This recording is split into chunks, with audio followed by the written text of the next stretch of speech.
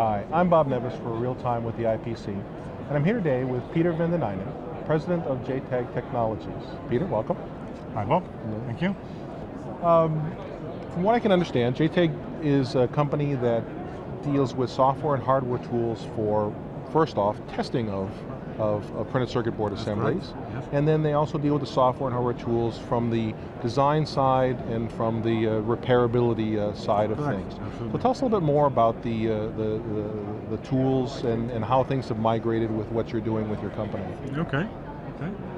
Then we have to step back a little bit, and that is looking at the technology and electronic designs these days. As you know, they get more and more complex, they get ever faster, and they are packaged in ever smaller dimensions. But the requirements that you have in the sense of testing, debugging, programming devices, and also doing monitoring of signals is of course still there.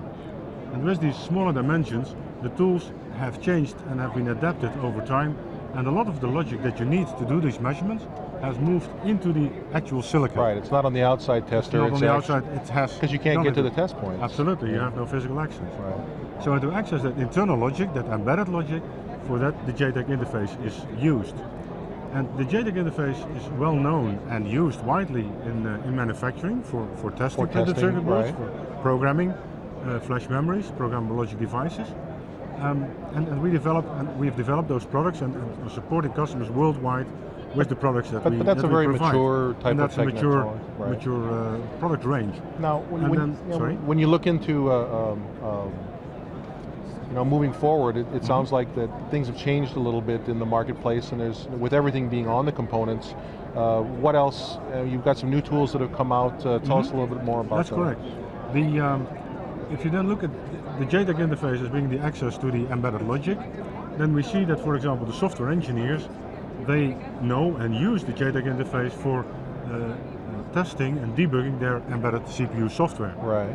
The hardware engineers know the interface for programming their PLDs or their FPGAs on the printed circuit boards. However, you do see that the hardware design engineers don't often use that same interface for actually debugging their hardware, even though that is possible by the logic provided. So with our JTAG Live product family, we now offer one hardware product, which is the JTAG Live controller, and three software products, a bus tool, a clip, and script. That are the three products. Bus and clip are, as its name also implies, are much more pin-oriented tools, which allow to do connectivity checking. So it allows the hardware design engineer to test connections between device pins, boundary scan pins, right, to make sure that those connections are there. Okay. The bus tool is available for free, can be downloaded for free, works with programming cables from, for example, Xilinx and Altera. So design engineers can start using that debugging tool already immediately, download it from the website for free and use it. The clip tool is also available from the same website at low cost, and also can be downloaded from there. The other tool, script, provides much more flexibility, the maximum flexibility, since it gives access to actually any register that can be accessed through the JTAG interface. That are the boundary scan registers, but it's also, for example, the ID code registers, right, debugging registers of CPUs, built-in self-test registers, anything. So using script, you can control those registers, write to them, read back from them, etc. And for example, it allows the hardware design engineer, if he uses the debug registers of a CPU, to simply verify if the CPU can write to the memories that are connected and read back from those memories, or write to and read back from peripheral devices. And also, he can then, if he has embedded special controller logic on there, like for example a DDR memory controller, right, you can simply interactively verify the settings for the controller to make sure that everything works properly on your board, without having to write actually CPU code.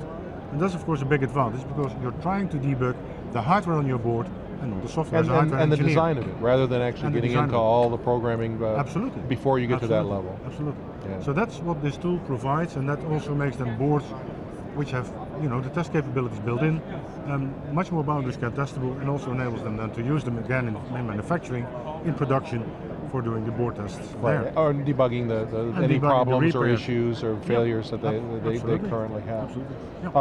What's been the reception so far for the tools? It's excellent. People have received it quite well. We have lots of downloads from the website. Many are using it worldwide, and it's very positive feedback. So Sounds exciting. it looks like people know how to use it and are appreciating what they can do with it. All right, Peter. That's Well, good. thanks for taking the time to stop by and Thank you letting us very know much, about this. Looking forward to seeing a little bit more about it. Okay, thank you. For Real Time with the IP Scene, I'm Bob Nevis.